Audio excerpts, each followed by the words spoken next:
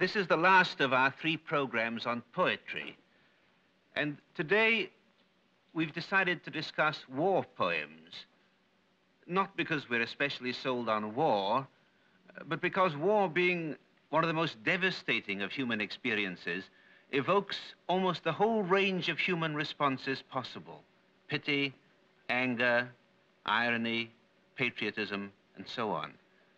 Now, last week, we heard Hardy's poem, In Time of the Breaking of Nations, and we talked about its imagery. Today, I want to talk about it again with reference to its potential as a war poem. So let's hear this poem again from a different point of view. Hardy's poem, In Time of the Breaking of Nations. Only a man harrowing clods in a slow, silent walk, with an old horse that stumbles and nods, half asleep as they stalk. Only thin smoke without flame from the heaps of couch grass. Yet this will go onward the same, though dynasties pass. Yonder a maid and her white come whispering by. War's annals will cloud into night ere their story die. This poem was written, as the title indicates, in the middle of the First World War, and reflects Hardy's response to war. And his response to war is to project images of man at work in agricultural labor and man in love, so that love and labor are the elemental things that go on, whatever the cataclysms of war may produce or whatever devastating results may come. There is hope in the continuing pattern of human activity. Now, there's a very different sort of war poem, the rhetorical approach, which appeals to something much more simple in man, the appeal to action, the appeal for people to join the boys and get with it. This is the kind of approach that we're going to hear now in an extract from Shakespeare's historical play, Henry V.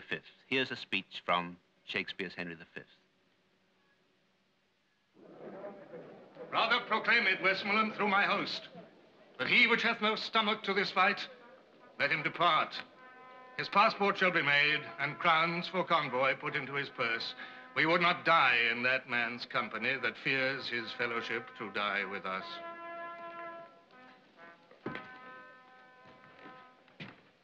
This day is called the Feast of Crispin.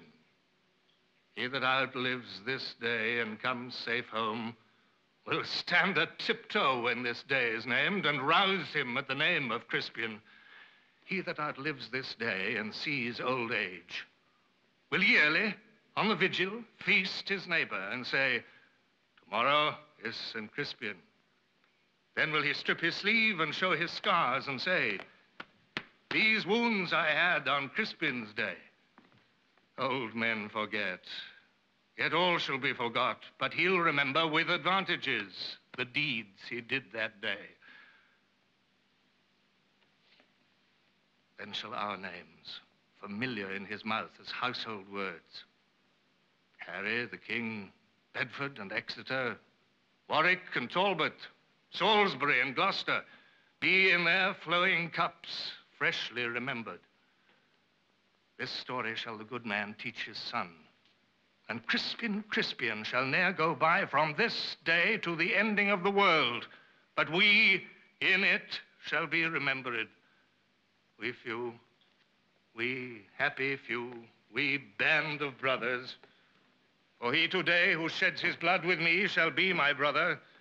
Be he ne'er so vile, this day shall gentle his condition. And gentlemen of England, now abed, shall think themselves accursed they were not here, and hold their manhoods cheap, whiles any speaks that fought with us upon St. Crispin's day. Michael Redgrave reading Henry's famous battle speech from Henry V. This is, of course, a call to action. And it's interesting to see some of the devices that Shakespeare employs to build up the rhetorical feeling here. In the first place, he uses the actual rhythmic beat of the poem much more violently than he does in other kinds of dramatic poetry that he writes. The iambic beat of the line, ta-tum, ta-tum, ta-tum, ta-tum, ta-tum, goes on, stopping or pausing a little at the end of each line, what we call end-stopped lines, carrying this fierce, urgent, rhythmic battle call, which runs right through the whole poem. But this is only one device.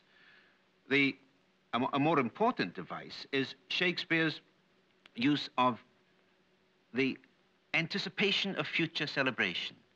He isn't appealing to them to be brave now. He's doing something much subtler. He's appealing to these people to be a member of a band who in future will meet in order to celebrate this, by now, past victory.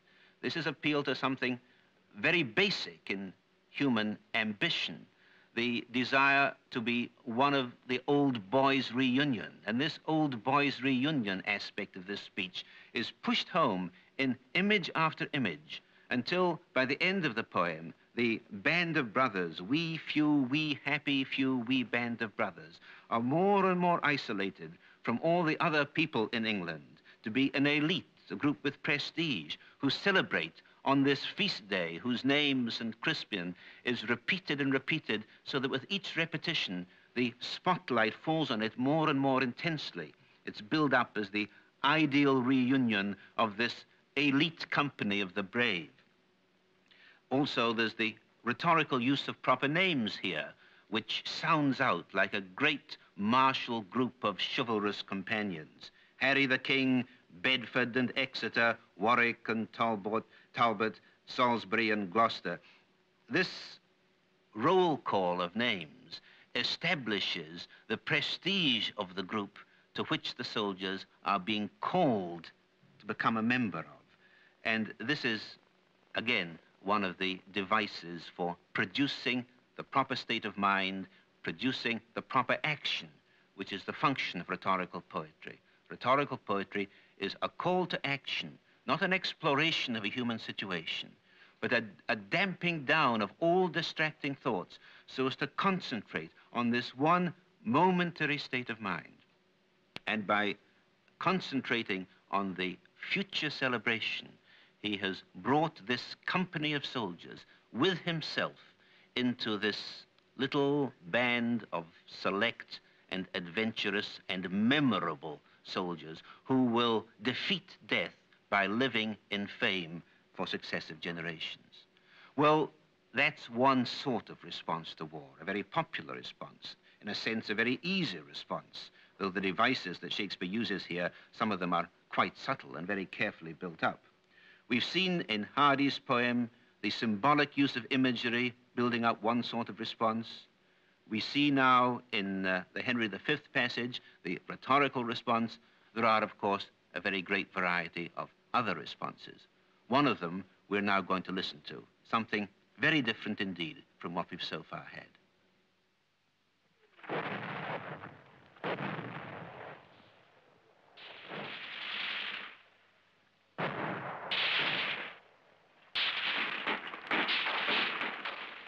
What passing bells for these who die as cattle? Only the monstrous anger of the guns. Only the stuttering rifle's rapid rattle can patter out their hasty orisons. No mockeries for them from prayers or bells, nor any voice of mourning save the choirs, the shrill, demented choirs of wailing shells, and bugles calling for them from sad shires.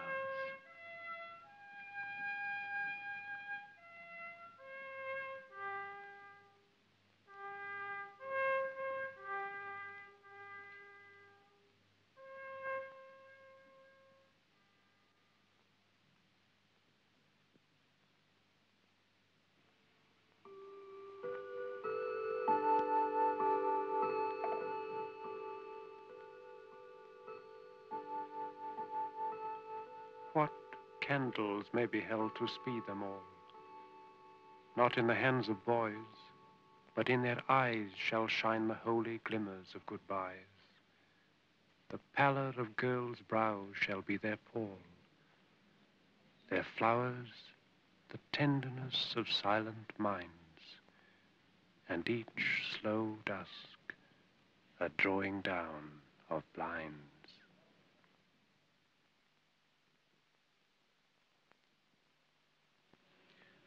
This is one of the very great war poems in English. Not only great intrinsically as a poem, but important historically too, because Wilfred Owen was the first poet of the First World War who brought the full resources of a full-fledged poet to bear on this experience. There are three different areas of reference in this poem, which we've tried to show you by visual means, to pinpoint these. The first, of course, is the front itself. And the poem opens in anger and indignation. The rhyming of cattle and rattle gives an extraordinary effect of indignation and horror. What passing bells for those who die as cattle.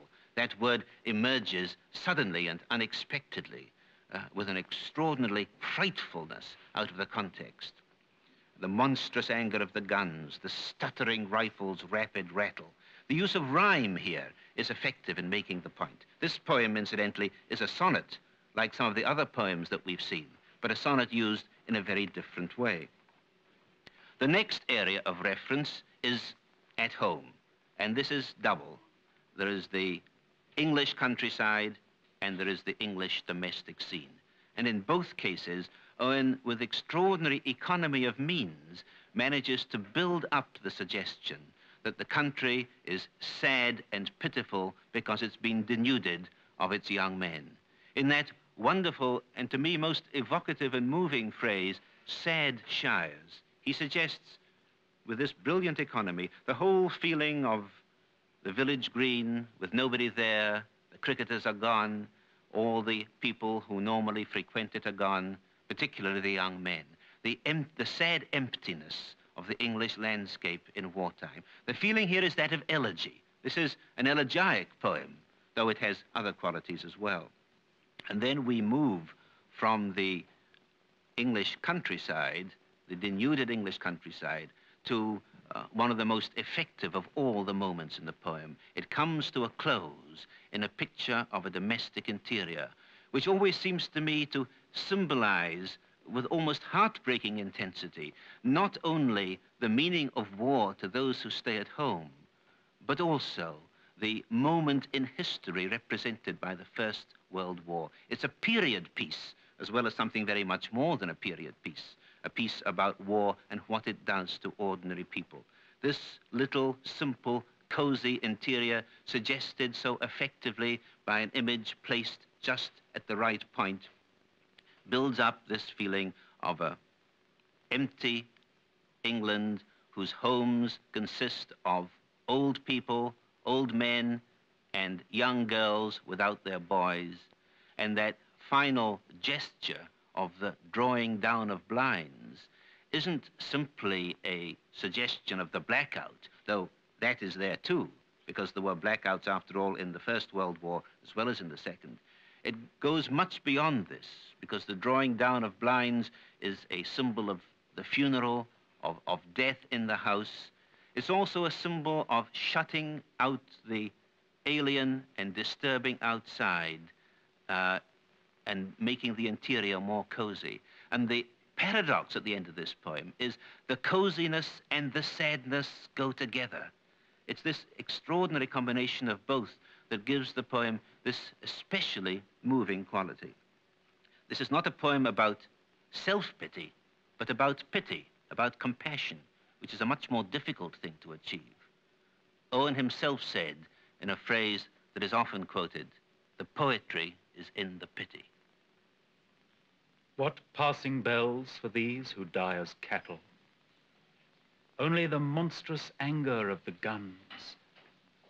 Only the stuttering rifles' rapid rattle can patter out their hasty orisons. No mockeries for them from prayers or bells, nor any voice of mourning save the choirs, the shrill, demented choirs of wailing shells and bugles calling for them from sad shires.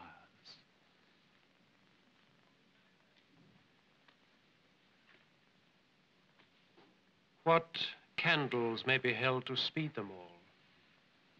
Not in the hands of boys, but in their eyes shall shine the holy glimmers of goodbyes. The pallor of girls' brows shall be their pall.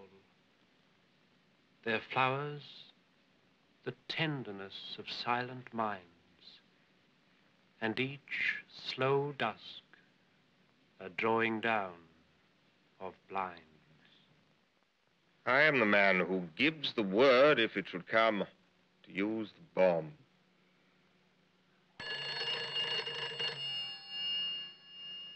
I am the man who spreads the word from him to them, if it should come. I'm the man who gets the word from him, who spreads the word from him. I am the man who drops the bomb, if ordered, by the one who's heard from him, who merely spreads the word the first one gives, if it should come.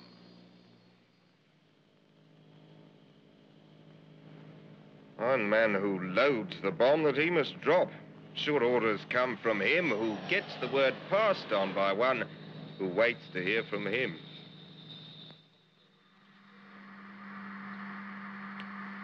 I am the man who makes the bomb that he must load for him to drop, if told by one who gets the word from one who passes it from him. I am the man who fills the till, who pays the tax, who foots the bill that guarantees the bomb he makes for him to load, for him to drop. If orders come from one who gets the word passed on to him by one who waits to hear it from the man who gives the word to use the bomb.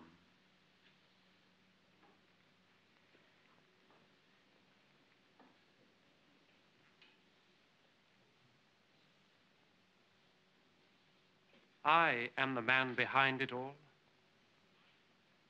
I am the one responsible.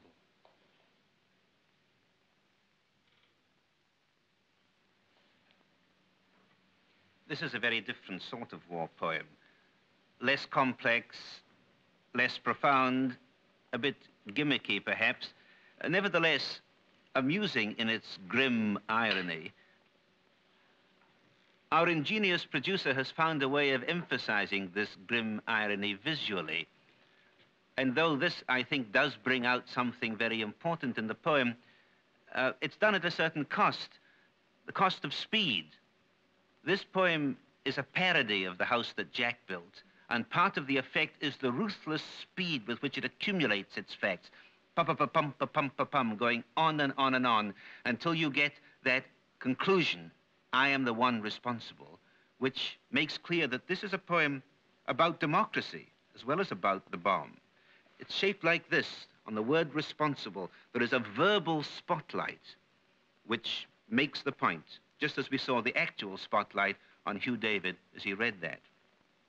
Now we're going to end with something rather different again, a simple folk type of poem and song, very popular these days, written in a popular folk idiom, which is most effective in its way.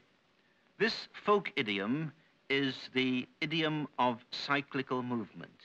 This song, Where Are All the Flowers Gone, begins by talking about flowers. Flowers suggest love. Love suggests girls going with boys. The boys are soldiers. The soldiers are killed. They're buried in their graves. And on the graves are flowers. Flowers suggest grief and death as well as love. And so we go round and round. This works out very nicely in this poem. It's an interesting contrast to the cycles in Hardy's poems. Because in Hardy's poem that we read, the cycle of war is outside the cycle of love and work that he's talking about. And it's the fact that love and work go on independently of war that gives Hardy comfort in time of war. In this poem, war is part of the cycle, but by the refrain, when will they ever learn, repeated at the end of each verse, the author is building up his protest, building up his suggestion that the time ought to come when war will not be part of the normal rhythm of human experience, and that particular cycle will be broken, life can go on without war intruding at regular intervals.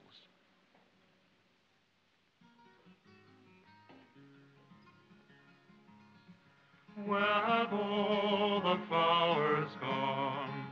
Long time passing. Where have all the flowers gone? Long time ago. Where have all the flowers gone?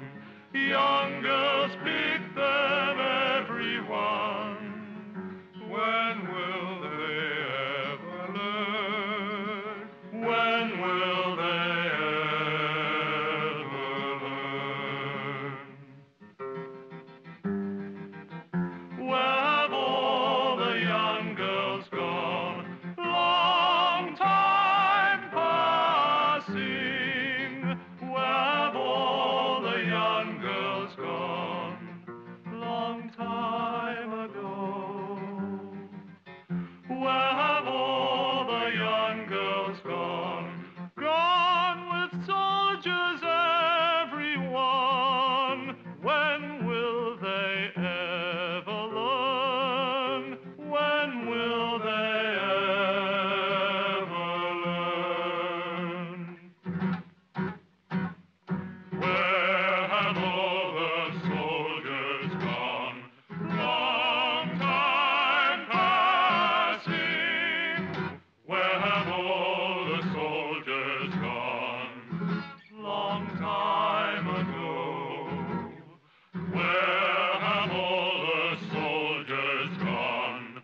Gone to graveyards, everyone. When will they ever learn? When will they ever learn?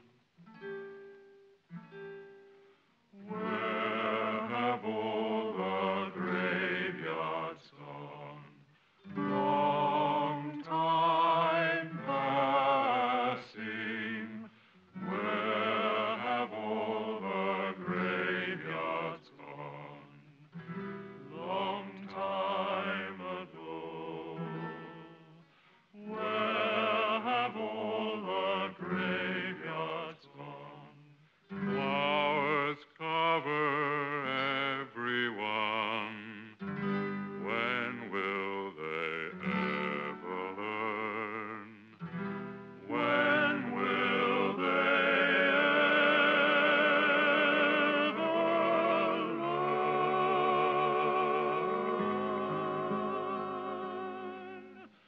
Where have all the flowers gone? Long time passing. Where have all the flowers gone? Long time ago. Where have all the flowers gone? Young girls pick them, everyone. When will they ever learn? When will they ever learn?